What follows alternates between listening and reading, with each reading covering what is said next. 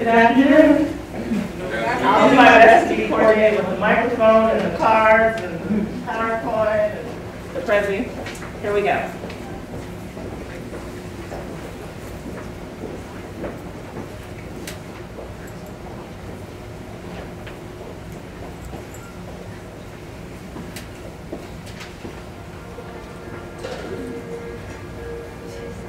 Imagine a world where every kid has a sense of optimism about their future. Imagine a world where kids create, play, learn, and do amazing things with computer technology. Imagine a way for kids to be inspired to do something never done before. So I'm Natasha Dobson, and I have this grand vision. And every time I say it, I get excited. And that vision is computer literacy for every kid in the world. It's like the best superpower I can give to every kid around the world. Hi, I'm Natasha Dobson, the founder of WebbyKids.com. Let's stop that. For over 18 years now, I've been passionate about computers and Okay, technology let's try and the again. growth of children. So what is computer literacy? Kind of sounds like reading and writing computers, right? I've come up with this definition. My definition of computer literacy is when a child uses one or more skill groups for computational thinking, which is a thought process, to practice computer science, which is formulating a problem and then solving that problem with the computer. So in my definition, there's 6 skill groups. Those skill groups are devices, applications, internet, media arts, web, and programming. I think these are the 6 skill groups that kids need in order to be computer literate. So let me give you my definition of those skill groups. The first one is devices, meaning a child knows how to identify types of stationary and mobile machines, how they work, and how to use them. Right? Everything from mobile devices to recognizing computers in embedded things in your house or in stores, or even in toys. And a lot of times I teach a child that in order to recognize a computer, it usually has a screen on it, or it's something with an interface that you read information from. The second skill group is applications, knowing how to use web-based applications, native applications, desktop applications like Microsoft Word, right? So the second skill group, applications, says that a child knows how to complete a task. Internet, right? So being able to go online, look at databases, use search engines to responsibly use digital tools to find and evaluate information. My Prezi's acting up, people.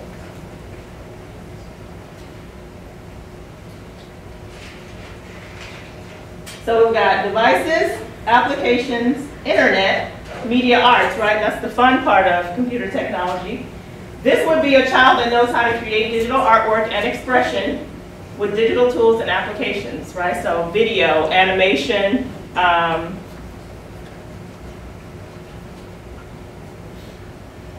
web, and this is my favorite one, which anybody who knows me in the room knows I love web technology, hence WebbyKids. This would be the ability to create and organize web pages. Lastly, programming, right? So all of the other skill groups to me sort of culminate in programming. A lot of kids cannot sit down and code, right? So programming is a child knowing how to write instructions for the computer. So what? Why do we need computer literate kids all over the world? Why does this even matter? Well, I know it seems that a lot of kids, especially toddlers, they can pick up a device, right? And they can, it's like they instantly know how to game, or they instantly know how to find what they need to get to. And I also know that there's parents that like to limit the time that their children game. But the point is for kids to use technology and create with it and not just consume it. So the number one reason of why this matters to me is when you get kids in technology, and a couple of speakers have mentioned this, it builds a sense of self-confidence and optimism in them that is hard to sort of duplicate. And so that's one of the primary reasons I love working with kids in technology. Secondly, we need kids to be computer literate so that they're prepared for their daily life, for their future career, and for school, right? There's a lot of testing in schools, and we already saw with Michael's presentation that there's a career out there for them that can pay them well if they choose technology. So these days, it's not so much about an access divide, right? Because there seems to be devices everywhere. It's more about a knowledge divide, and creating computer literate kids will help us cure the knowledge divide problem. So how do we do this? What are some real ground level ways to create computer literacy for 1.86 billion kids around the world? The first way is just by services. Someone mentioned sponsoring an hour of code, right? So camps, classes, code-a-thons, school programs, learning programs, recreation center programs are a place that we can help to start to create computer literacy. People, everybody in this room, I'm sure, but parents, teachers, IT professionals, technology innovators, entrepreneurs, even device manufacturers can help us get there. We can have volunteers, nonprofit organizations, and different business partners that can help us get to kids around the world. And lastly, products, right? And so products is a small category, but it expands around the world. There's websites, there's applications, books and guides, activity kits, toys, games, and most importantly, content that comes from lesson plans and curriculum that others can use wherever they are. So one of the ways that me and my business partners are helping to create computer literacy around the world is with WebbyKids. WebbyKids is for kindergarten through 5th grade, and we teach kids to make websites, games, and apps. One of the things that we're working to launch this summer is an application called the Play Space, where kids will be able to log in and do self-paced courses that teach them how to code. So look out for us on webbykids.com. So, most of you in the room have a card. So me and my business partners, we've got this vision of computer literacy for every kid in the world, but it's still kind of fuzzy of what it looks like. So we need your help. So close your eyes. If every kid in the world is computer literate, how would the world be, or what would it look like? Okay, open your eyes. So the card you have is anytime today or now, draw, sketch, write a mind cloud of words, whatever you can come up with, a description of how you think the world would be, how it would be different in a positive way if every kid were computer literate. So help me paint the picture. Send me your pictures, your creative ideas, your new thinking, any ways you can help to Natasha at webbykids.com, or feel free to post on Facebook at Facebook/webbykids, and help me spread the word and create computer literacy. Thank you for your time.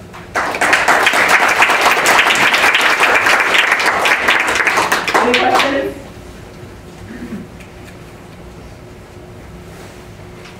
Pass them the mic just so we can get it on transcription.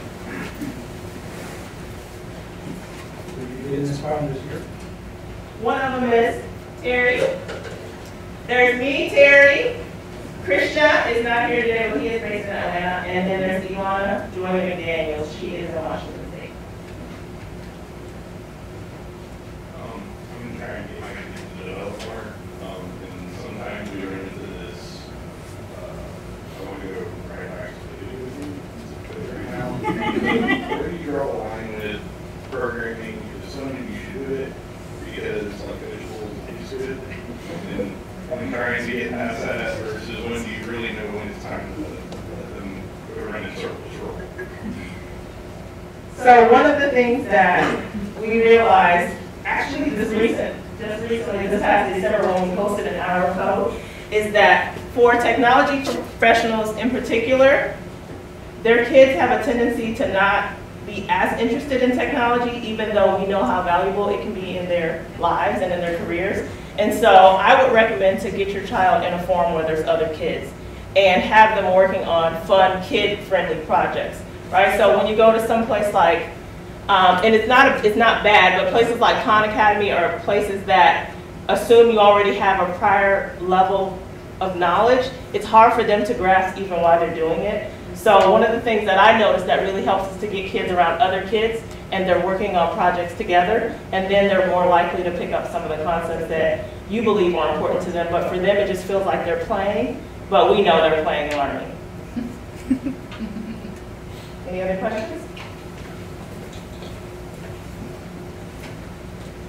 How would you address the varying level of access to devices? So we know that kids who come from higher income families, obviously, have more access to everything, computers, iPads, and so forth, whereas kids from lower income families are less likely to have access to that. There's usually, well, I guess I can't say usually, but there are several places that host events. And so that's usually the easiest place it is to go for your family or for yourself or for your kids to get access to devices that you don't normally go to. So I would say look for events in your area, like conferences or small code-a-thons or even a meetup, right, where a friend might have a device. Because I know that when I volunteer at places like Girls Inc., we have no computers. We literally go around to the staff and collect up their computers, and they're all different computers. But I said all that to say, you can usually get access to devices you normally can't from a friend, through a peer, from more attending events. This time, sorry. My time's up. Thank you.